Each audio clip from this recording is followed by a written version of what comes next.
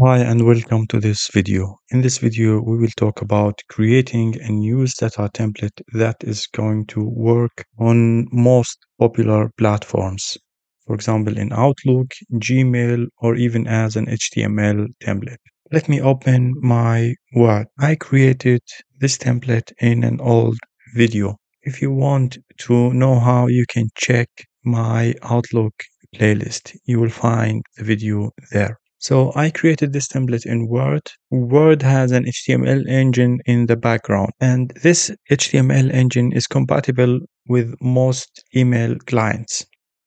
So we can use this template in Gmail. We can use this template in Outlook, the new Outlook and the old Outlook. We can use it as an HTML. And we can even start a mass mailing template from Word directly. Word is kind of the ultimate solution for all newsletters. But please be careful because I'm using the web layout in Word. And switching to the print layout is gonna make it look weird. So please make sure to use the web layout in creating the template. Now let's see how we can use the template in the new Outlook.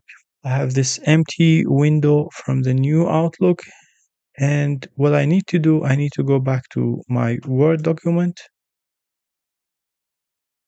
and just Control A, select everything, and then Control C to copy, and then go back to the window in the new Outlook and just paste.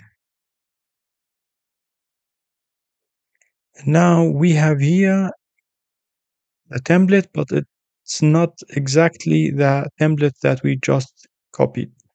So we need now to go here to the bottom left corner of the screen and to choose Keep Source Formatting. And now it's exactly the template that we took from Word. And that's it about using it in the new Outlook. Just copy paste from Word to the new Outlook or to a new email in the new Outlook. Now let's go to the classic Outlook. I have also an empty window in the classic Outlook. We can use the right mouse click and then go to Keep Source Formatting. And now it's almost the same like what we copied, but you see here we have kind of different formatting for links. When we create navigation, we usually use bookmarks. And now Outlook transferred these bookmarks to smart links, and smart links are very problematic in Outlook. If you want to know how to change the style of these links, you can check my other video about links in Outlook. And that's it, it's still the same, just copy paste. Now let's move to Gmail.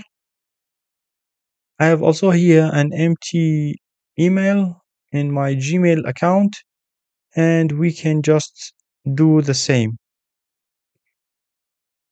Paste, and as you see,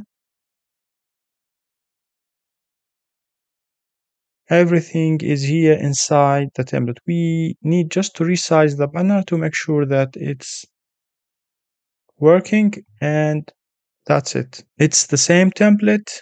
Now you see here the editing options are very limited, and creating the template in Word gave us a lot of options in styling and making complex structure in the newsletter, and that's why it's better to work just with Word. And now let's move to the HTML template. I'm back in Word, and we can go now to File and do Save As, and then here from the drop down choose HTML, Web Page HTML, and then we can just save. Please note that if the autosave is active, it's not going to save. So you need to turn off autosave and then use the option Save as HTML. Now we have here inside the folder this template HTML, which the one we just saved. And now we need a code editor to see if it's working or if it's not. I have Visual Studio Code. Let me open it.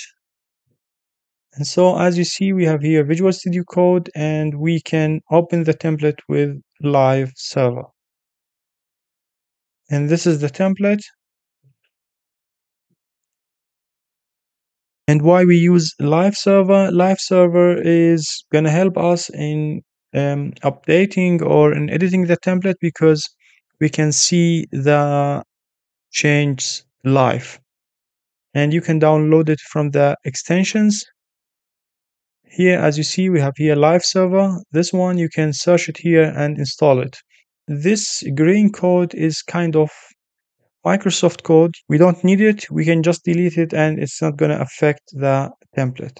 And then we have here a lot of code and classes, styling. If you're familiar with CSS, you would know what all these lines mean. But unfortunately, in email templates, the styles in the head do not work. So we need always to use inline style. And if we go to the bottom, we will see a lot of inline style.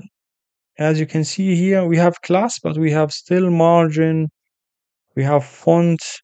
If you want to use this template as an HTML email template, you need to clean up the template, because there is a lot of code here related to Microsoft environment. That's all for today. If you have any question, please leave a comment. Don't forget to like and subscribe.